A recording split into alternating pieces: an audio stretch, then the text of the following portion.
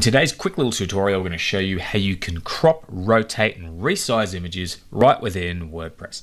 So we're logged into WordPress, and what we're going to do is we're going to head straight to the Media tab here on the left and go to Library. However, you can also upload a new image and click the Edit button, but we're going to go straight to our library here and get straight into it.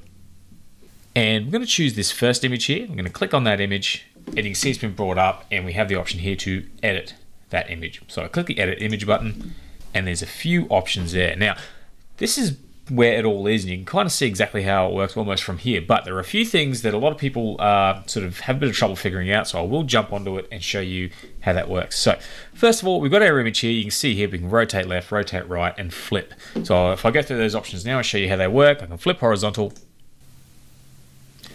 I can flip vertical, and you can see I've rotated the image around. So I'll just quickly flip that back.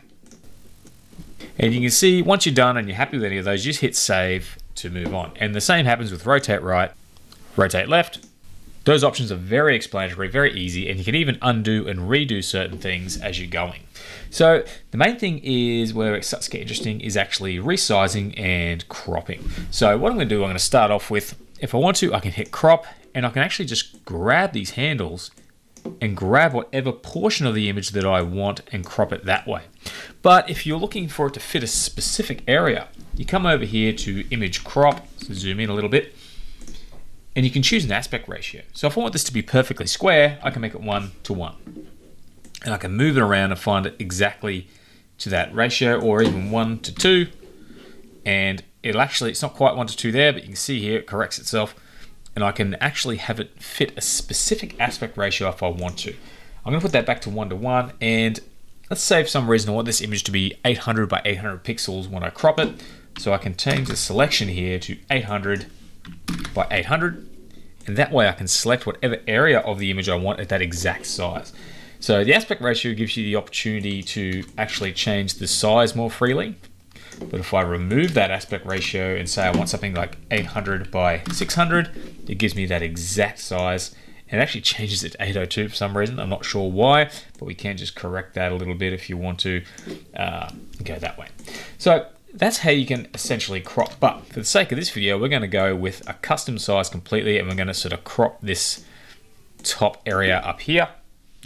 And once I have that selected, I've got the crop the way I want it. I simply hit the crop button a second time.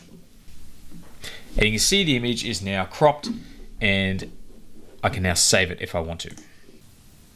So now our image it looks like this. It's currently 748 by 628 pixels.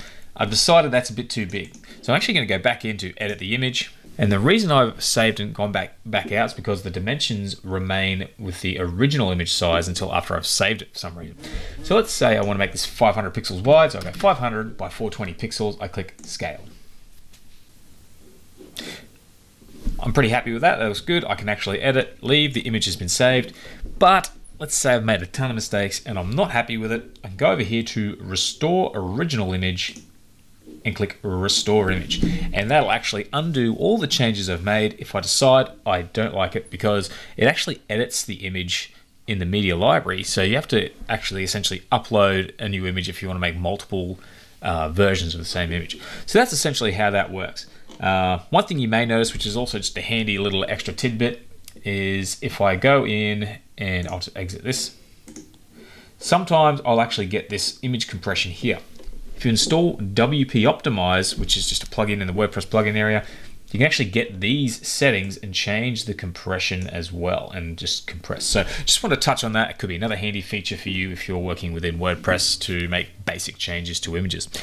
So I hope you found that video useful. If you did, please consider giving it a like. If you want more like this, please also consider subscribing for more videos. And of course, any questions you have, leave in the comments below, and I hope to see you again soon.